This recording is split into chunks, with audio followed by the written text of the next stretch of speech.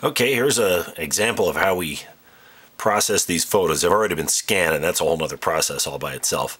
So this is one that's done, so we're going to have to open up a file, find the next picture that needs to be processed.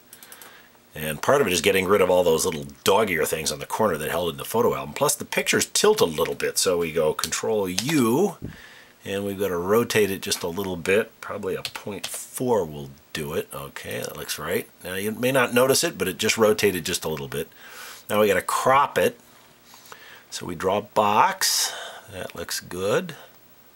And then we hit Control Y, and that's a nice little crop. Now we got to go Shift G, and we come up with a whole menu of adjusting the color or the contrast and the gamma and all that.